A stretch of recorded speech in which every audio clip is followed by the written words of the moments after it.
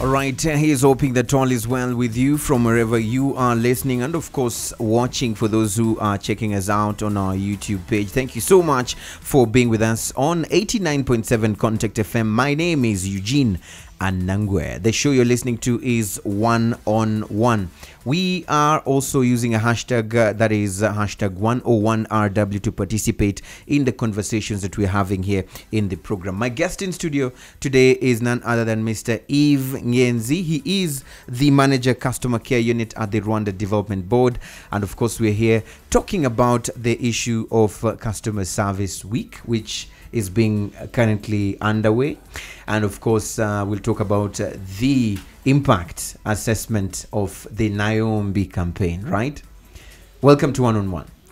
Thank you very much. Are you all right? I'm good. You okay? I'm very good. Okay, so now I'd like you just to move a bit closer to your mic, and then we'll start the conversation by taking a look at the impact of some of the campaigns that your institution, that is the RDB, has come up with in order to improve the state of service delivery in the country. What has been done so far, and how can we gauge this success or failure? Thank you very much.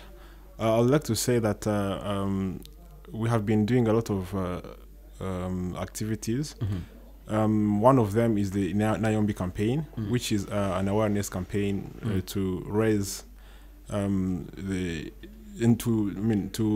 create in the minds of Rwandans the importance of customer service.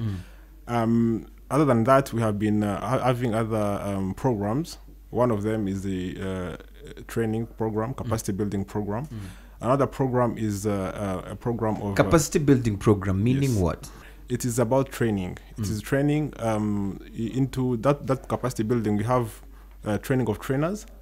We have a program of selecting trainers for particular sectors, and also we train frontline staff in customer service. Other than that, we have also a program of putting in place standards, service standards, and also another program is about enforcing those standards, making sure people are aware, but also they put into practice those standards. So those are the main 4 pillars we have been working on. But most of the people know Nayombi campaign, which is the awareness campaign. But also we have other programs. We'll be talking about the Nayombi campaign, but let's talk about some of the improvements that have been seen in some of the service delivery points or some institutions. Would you say that it is thanks to Nayombi or thanks to RDB that we've seen this success? Would you take the credit, or would you also go in line with those who believe that it is probably the managers of some of these institutions that have solely or independently worked their way out to improve service delivery at the institutions? I'll say both. I'll say yes and no. We have been trying to raise awareness, which has been quite successful. But as well, we know that the government has been putting a lot of efforts, a lot of measures in place, which is not necessarily RDB. We think also that has been having an impact. But as well as you're saying, individual managers also have a good role to play to make sure there is improvement in the services that they deliver. So I think both. It has been having an impact on both sides. Yeah. But how do you then gauge this improvement as an institution? I've not seen any surveys. Probably there are some that I'm not aware of, but probably this is the time for you to tell us. How do you gauge and say between 2008 to 2014, this is what we've been able to achieve under these projects that we have done? How do you gauge that? Sure. There is, as you're saying, we do conduct what you call the Customer Care Satisfaction Survey, National Satisfaction Survey, but as well the other surveys conducted by Rwanda Governance Board. There is the Citizen Report Card, there is the Governance Report Card. They're all on service delivery. Particularly when we talk about the survey we conduct, we use what we call some parameters to measure the level of satisfaction. But again, I would like to say that some of the results are not necessarily the outcome of what we have done. Maybe so what the institution has done or the government has done in general. Because service improvement has a lot of parameters that and efforts that are necessary to improve the service. So we look at communication, one of the parameters. We measure communication. We measure timeliness, how long does it take to get service. We measure problem solving. How are the issues encountered in services? How are they solved? Do they have a solution box? If there's a solution box, is it useful? Do they have other measures? Do you get a response when you get a complaint and address it? And also look at the professionalism of the institution itself and the people.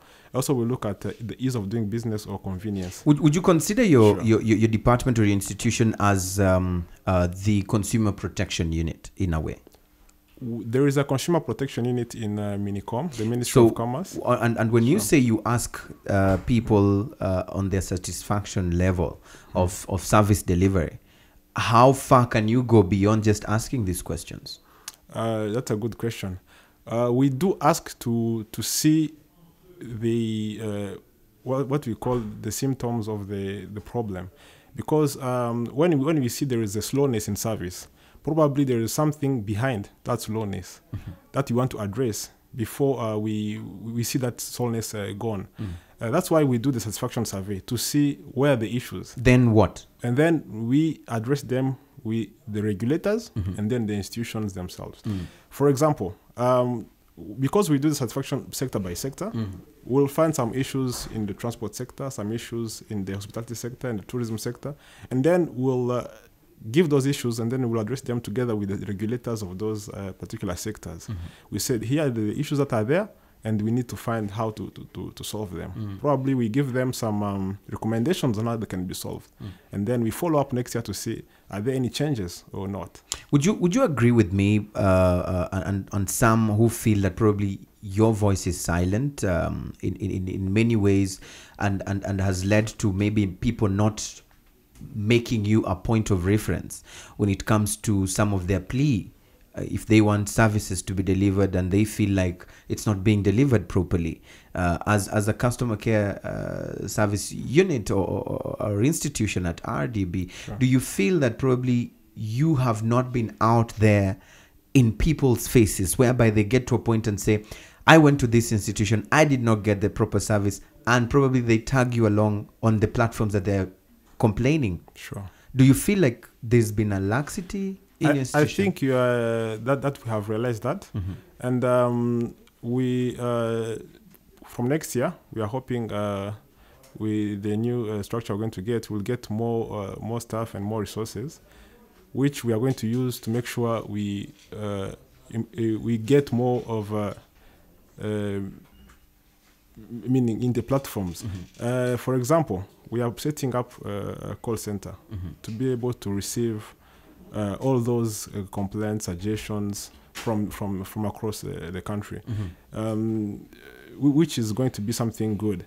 And also we have platforms in place, but we have, as we started small, because we wanted to start with the hospitality sector and first be able to manage, because we have other regulators which again should be regulating the different sectors. RDB is in charge of regulating the hospitality and tourism sector. That's where we have been putting more related focus. Yes. And so how long then does it take us to get to that point of we are trying to, because this customer care unit at RDB, if you can just highlight us, when was it set up? The customer care unit was set up in 2010. But and now we are in 2014. So, okay, fine. But 2011 to 2014. Sure. How much more time do we need to be able to achieve what you're saying you're still planning to do? Well, behavioral change campaign is not something that happens overnight. There is a process. Changing the minds and the behaviors of people. We are using what we call behavioral change techniques. And sometimes it takes time. It's like someone who's smoking, telling him stop to smoke. It doesn't just stop the same day. So it takes quite a process. There is what we call the stages where there is denial. And that process, we have been able to get out of that process, that particular stage of denial. People were denying, saying, oh, we're providing good service. We don't know. The problem maybe is with the clients. So we have been trying to first get out of that stage and then go to the awareness stage where people are aware that the services we are providing are not sufficient. And then from there, we're going now to the stage of putting the best practices into people and then teaching them, and then training and capacity building, And then from there, people will get to a stage where they'll start now to being advocating for good services. Okay. Yes. So you see, every institution that has a plan or has a vision always puts together a timeline and says, we are expecting by the time we get to this point or this year or this time, we'll be able to have fully dealt with all these particular problems or baggages that are affecting us. For example, Rwanda has Vision 2020. And so for you, when you say it takes time, it's a process. It doesn't happen overnight. So then what's the timeline for you? That the day that someone will come to a hospitality industry and will find proper service delivery and with minimum or even no complaints, or you have sorted all these issues you're saying here. What's that timeline? True. I was saying that for the behavioral change campaign, but as far as service delivery is concerned, the government has got a clear indication on where it wants to be. For example, the EDPRS2 and the 7-year government program, they state that service delivery has to reach 80% satisfaction level by 2017. That is a government target. We're in what level today? Today, as of last year, 2013, it was at 71%. 71. And that is across public and private sector. But the target is to reach 80%. Satisfaction level, meaning there is a timeline. There's a timeline, and I think we will reach there. So we are now in the customer service week, but your institution has come under criticism from some quarters as not having communicated properly some of these things, and even some of the campaigns that you do. So how can you defend yourself in this area? Because there are those who feel maybe your institution doesn't understand the need of going in the faces of people in terms of communication and letting the message get out there. Okay, so what would you say about that? Maybe I'll say on this particular week. This week, normally it is celebrated. It's almost over. Well, it is the second day. Today is the second day. We started yesterday. This week is normally celebrated at corporate level. But we felt as a public institution that we should facilitate, because it was not being celebrated before in Rwanda. And starting last year, it was the first time we did this. We tried to celebrate it. And then we felt also we should encourage different institutions, different corporate organizations to celebrate it as well. That's why we're having those the communications we're having. But normally, it's not really celebrated at the country level. It is celebrated at corporate level. That's why we have a lot, like in our institution, RDB, we have a lot of activities, but you'll find that at national level, we have a few events. That's why, again, we are trying to motivate people, to encourage employers to celebrate this week. What do you want them to celebrate, really? One is to boost the morale of their employees and encourage teamwork, and also motivate them in several ways, reward frontline staff who are doing well, and as well remind also their customers, that they are really important, and also raise company-wide awareness about the importance of customer service. Those are the 4 main things that we're encouraging organizations to do. Yes. So then how will you do an impact analysis? For the week? Well, one of the outcomes... Or it's just yet another week that you say, okay, in our calendar we have this week and then it ends there? Not really. This week, we are targeting to reach 600 organizations, public and private institutions. Why 600? It seems not so much looking at the population versus the industries and sectors that we have. It's true. We are giving them what we call educational materials on customer service. We are giving them, those institutions, each of them, which is a huge number in the country. That is coming from central level to local government, the province, the district, sector, all of them. We are giving them materials to read when they are seated in their offices, so they can have a look. They can read in their own time. So those materials will stay there. will stay there, and then when they get time, it is in both in Kinyarwanda and in English. And they have been customized to the Rwandan case. Looking at the issues we have in the country, looking at the parameters that we are failing at, and how we can address them using, again, in the context of Rwanda and our culture. What informed this decision of coming up with that strategy? Because most of the time, some people have said we are giving the wrong medicine for a certain disease. So what has informed that decision of saying, let's give the booklets, let's give them these books for them to read in English and in Kinyarwanda, and then this is what we expect to have at the end of that? Did you do a survey? Did you do a study? We do conduct studies. And what did it say? And is that the real issue, that people want the booklets? Of course, we have a strategy that we are using to do this. And one of the medicine, as you are saying, that we found that is necessary to do is because we have a lot of things that we do. One of them, I told you, is training. It is awareness. It is putting in place standards, policies, and stuff. So one of them was really to make sure that people, because what we have found in the research is that sometimes people don't give good service because they don't want to, but because they don't know how to give it better. So that's why we have put best practices into those booklets, into those materials, so that people, when they get their time, they read and understand how they can do better. I think that's something. It's not. It's not the only thing to do, but it's one of the medicines.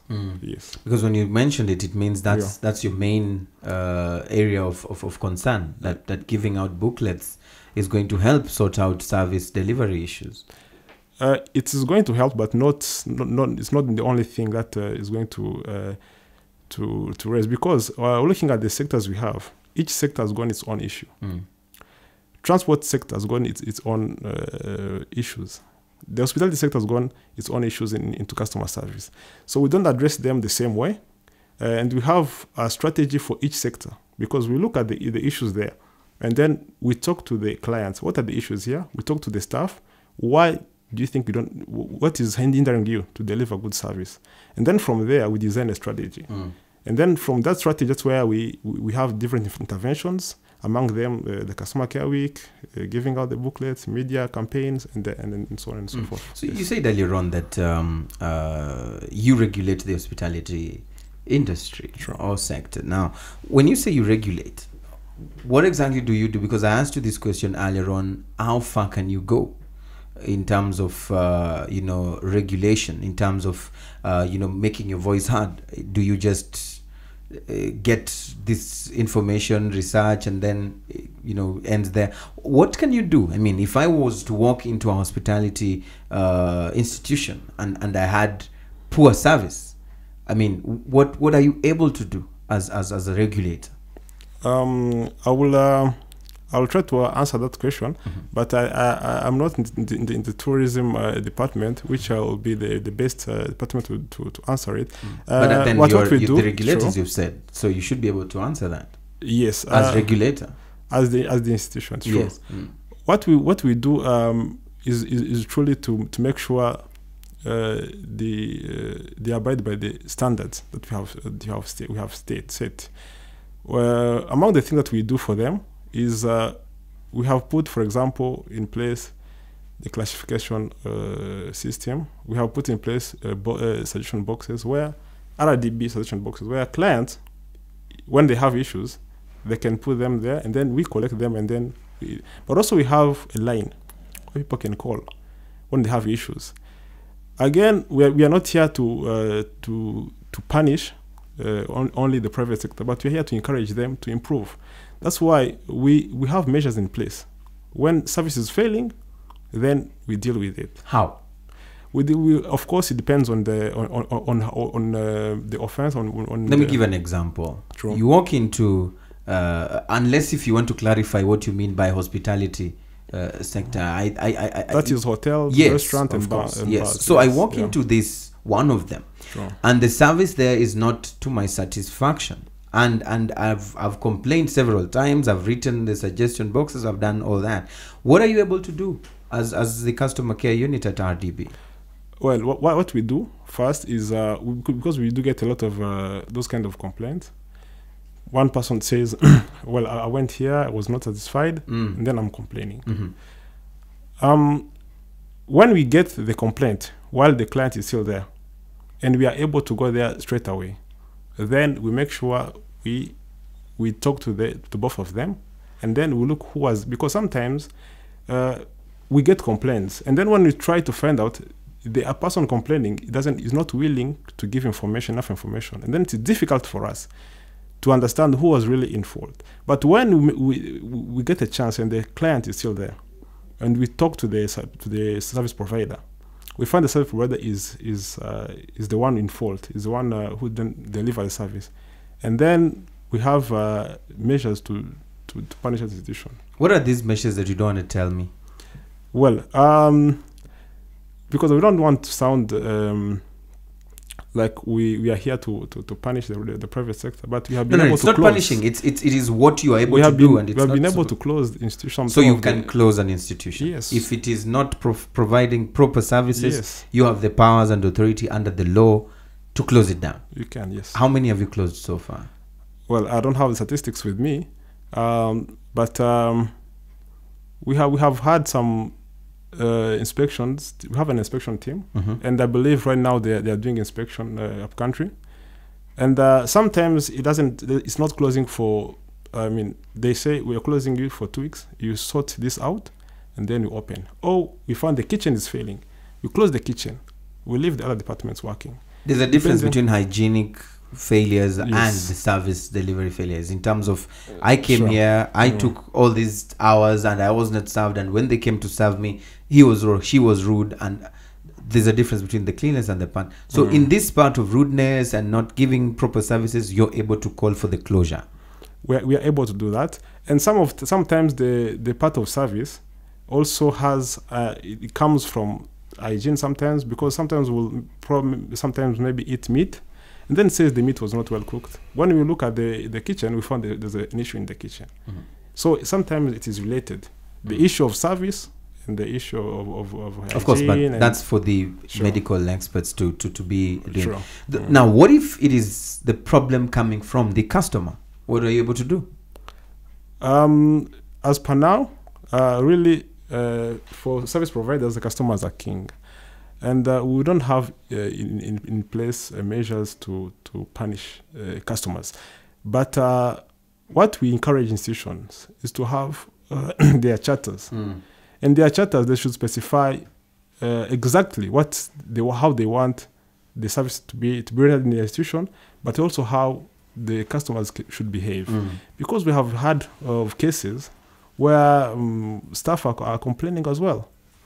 They are complaining about how they are treated. Because what I understand is, service delivery is two-way. I mean, there's a point where it is the responsibility of the customer as well. And when a customer comes, I've seen some who come arrogantly and they believe I need to be given this service, I demand, I want it, because and maybe sometimes it is them who are the problem. But when you say the customer is king, at some point, do you feel that probably you're killing that belief that it is two-way? It should be two-way, but again, as I said, as a service provider, you should know how to treat respectfully the client, because the client is always the client. Even when he's wrong, he's always the client. So I've had also cases of also sexual abuse. People they go to a bar, they want to touch the waiter, the waitress, or those kind of cases. That's why we say people should also be respectful, and also thank the people who are giving them service, and tip, because also it's a two-way, as you're saying. So tip them. This is what you're encouraging people to do. Sure. How about those who feel this is being corrupt? I mean, I demand this service. It's my right. I pay for it. Why should I tip you? Well, if it's coming from the customer service unit from RDB, that we have to tip our customer, our service providers, for them to give us good service, and then they read it as now they want us to be corrupt, what would you tell them? No, we are not saying we should tip them to give us good service, but we should tip those who give good service. I think there is a difference there. And then we encourage that. It's not something compulsory, but we think it's something that can raise the bar to the level of service, because also the staff, they need to be motivated. Some of these staff, they get very low salaries, and when they get a tip, they get encouraged, they get motivated, So it's something that I can also assist and help. All right. Thank you for your time. Thank you. This is all we had time to do. Thank you very much. Right here, Yves. Thank you so much, Manager Customer Service Unit at the RDB. My guest today on One. Thank you so much for keeping it 89.7 Contact FM. The hashtag is 101RW, and of course you can also follow us at 101RW. I'm Eugene Anangwe. Goodbye for now.